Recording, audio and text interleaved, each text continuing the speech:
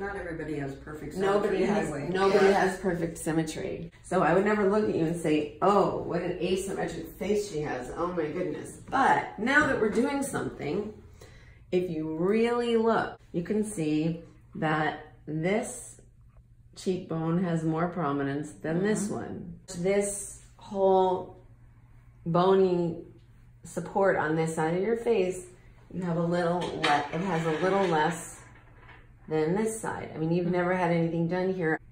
I have my thumb in the malar eminence, and look how much more shallow it is in this side than this side. There's less bony support here. This is a little bit lower. Some of that can be corrected with some fat grafting.